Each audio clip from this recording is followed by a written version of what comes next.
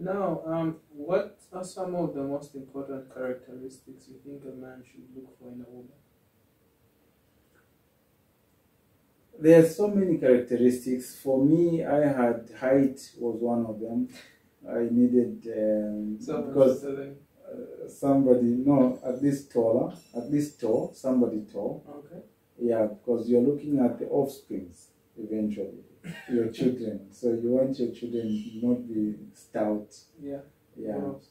Then in my requirements, it's somebody who knows and understands God.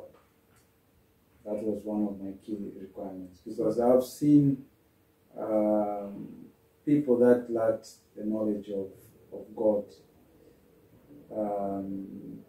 people that were meeting others in the discos, in the clubs and things like that. And when they lacked that component, it was very difficult to form a family.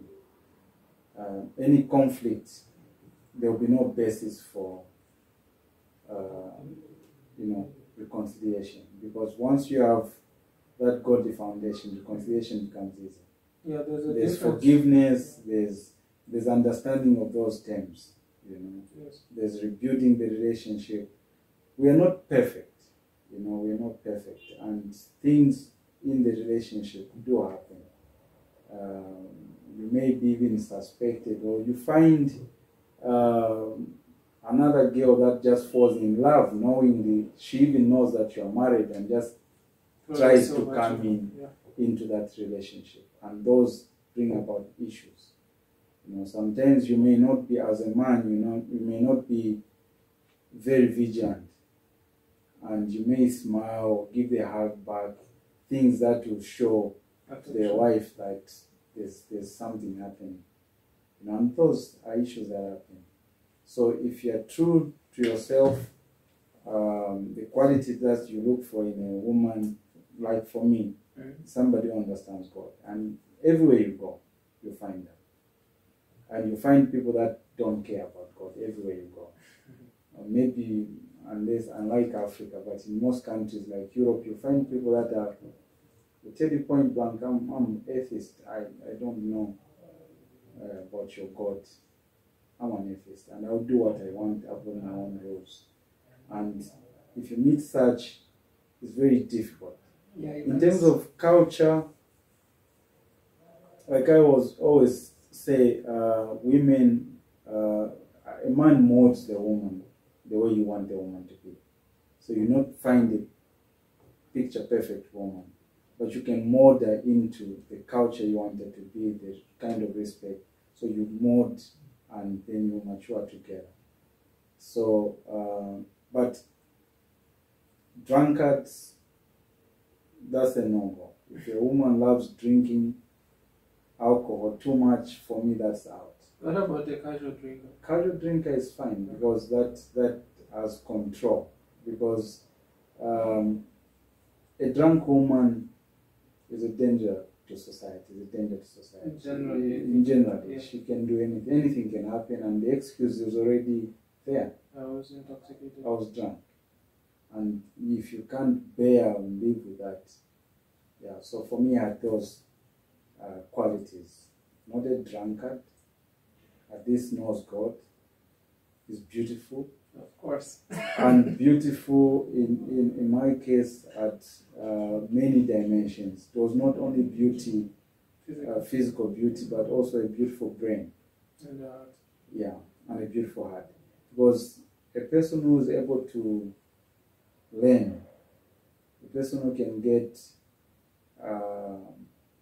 who has self-criticism, a person who can adjust and flexible in the mind, then you're good to go. Let's talk about another topic. Fatherhood. Yes. I don't know if it was recently, whenever, but it was Father's Day. No, it's gonna be Father's Day. I think the next Sunday or so. Yeah, I'm sure you're expecting your gift. Not as much as I give gifts on Mother's Day. Yeah. Yeah, but it's the thought which counts. It's the thought which counts. Yes. I'm wondering, do you believe in corporal punishment yourself? Well, I was raised, you know, I'm an African. I was battered. I was disciplined the right way. And unfortunately or fortunately, I hated it then. But then when I grew up, I realized without that corporal punishment, I would have grown into somebody else. Now, it's beautiful. I can actually ask a parent this. Yeah. Definitely, a significant chunk of African parents beat. Yeah. Now, there are some situations where I feel they just... I wouldn't call it beating, I would call it discipline. Okay, we'll use the more politically correct term. Discipline, yes. But there are times when I feel parents, just give their children a hiding out of frustration. The workplace didn't go well for them, they didn't expect their money. Any small discrepancies by the children, he just gets scanned. Do you think that's fair? Have you ever spanked your children out of frustration? No, that is a no-no. Okay. For me, what I've grown up to understand is that a disciplined child is actually a pride for the parent. I take pride when my kids visit other places or other parents, and I get praises. The parents will be telling us, "Oh, your children are so well disciplined, they are well behaved, they did this, they did that," and that shows that our methods of disciplining them are working. So the most important thing for me is respect for the elders. Mm-hmm. That is key. We were brought up in that way. Respect for the parents. There's not any time that the child is going to answer harshly to the parents. But shouldn't the child defend himself? Because sometimes a child defending themselves is perceived to be rudeness. Let them defend themselves in society. Let them defend themselves elsewhere if they're being attacked. But when the parents are dealing with the children, there's no attack. So I wouldn't call that defense. In most cases, what you want to avoid is that children they're like a sponge. Mm-hmm. They pick bad behaviors from elsewhere very quickly, even from television. Mm-hmm. Especially the biggest challenge, for our societies, the US film cinematography and the movies. Mm-hmm. Because in the US movies, they want to portray children who are disrespectful as being cool. Children who can, set a trap for the parent to fall into, and maybe something falls or the parent falls and they laugh at that as being cool, which is absurd for our culture, because that is total indiscipline. So in our case, is to not really shield, is to re-educate the children. Mm-hmm. In as much as you cannot isolate them from watching those movies. They're going to watch them, and they are going to pick those as sponges. Mm-hmm. And they are going to test you as a parent, in such behavior, or answering or banging the door in their room, or doing things like that. And you tell them, look, even if you've watched this is not right. This is not.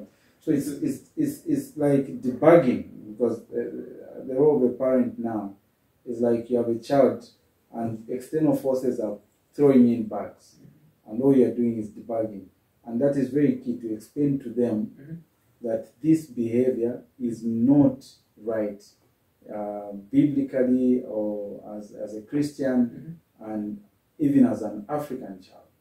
Because in our upbringing, respect is one of the key things in the African culture. Now, let me ask you a question.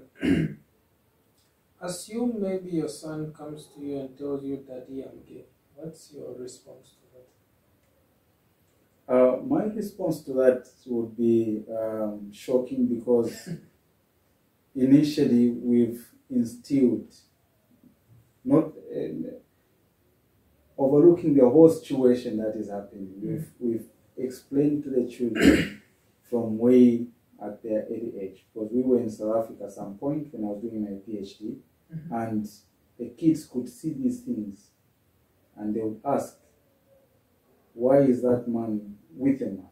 Why are they kissing? Why is that lady kissing another lady?"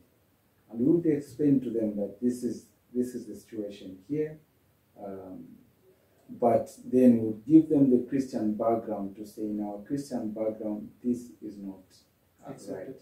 It's not acceptable. So as a Christian, you are a boy, you are going to marry a woman, and biologically, these are the functions that God designed you to have. You have a penis, she has this, and that is the purpose of this design. Mm-hmm. That's God's design. No. And then your other body parts have got their duties as well. Mm-hmm. Yeah. Now, let me ask a question, and perhaps this is going into an African parent. Yeah. Specifically in Zambia, if the girl child gets pregnant, now 9 out of 10, okay, that's too much. But significantly, there are 1 of 3 options. She gets married to the man. Yeah. That's non-negotiable. Yeah. The parents are okay with it, which generally this only happens in a modern context. Yeah. Or she is disowned. Mm-hmm. Now, what's the logic between forcing a woman to get married to a man and disowning her? Why do Zambian parents choose to take these two drastic solutions? You know, it's a pity. After traveling in many countries, I realized that our culture has pluses and minuses. One of the minuses that our culture, our African culture has, is that it does not give the freedom for children to date and meet with other people. So that freedom not to date brings about secrecy. I remember I brought home my girlfriend. Innocently, naively, and to me, it was normal. I had a girlfriend, I brought her home, introduced her to my mother. You got slapped? No. Okay. I introduced her to my mother, and my mother was there cleaning, pumpkin leaves, and she was also helping. Now, when my brothers came, and they found that my girlfriend is there seated, they told me, no, this is taboo. You're not supposed to do that. It's illegal, it's blah, it's a case, it's so many things. I got confused. But then when I went to Russia, I was shocked to find that as early as 15, 16 years old, if they two like each other, they are encouraged to come to the parents so that the parents know what's going on. First of all, and they must also know the character. So they can guide the girl to say, no, that boy you are with, I think is not a good character. So they will give periodic guidance, but they would encourage them dating, which builds up understanding of male-female relationships, because they're quite complex. It's a complex scenario, and our culture denies us of that. So you end up, that's why we find that 3/4 of our marriages are after pregnancy. And in Zambia, in Africa mostly, 3/4 of the marriages are after pregnancy, which is not a case in Europe. In Europe, pregnancy comes after marriage. And that's the scenario that we must look into. Because if you allow dating and give that freedom to date, people even become more careful, because you know the boy already, you know the girl already. Anything happens, no one is going to deny. So they become responsible. For me, I was thinking it's the opposite. I was thinking the secrecy, the banning, the stopping of this is effective and helps. But it does the opposite, because in secrecy, you meet at night, and what you do at night, you end up doing the things that are not supposed to. But then the European setup, especially the Russian setup, they allow them to date, and they date during the day. They would come. Yes, they would come home. They would sit in the kitchen where the parents know they are. They would chat, and then the boy would go. It's a controlled environment. Come and do during the day. Yes, because I tried to bring my girl during the day, and I was castigated for that. So I ended up following the routine. it's in the night now. You sneak out in the night. Which is bad. You can't even enjoy, chatting. And that female-male relationship takes time to learn and develop the skill to understand the female behaviors, their moods, and all that. And that makes you become a gentleman. The moment you know and understand how to conversate with the females, then you become a gentleman.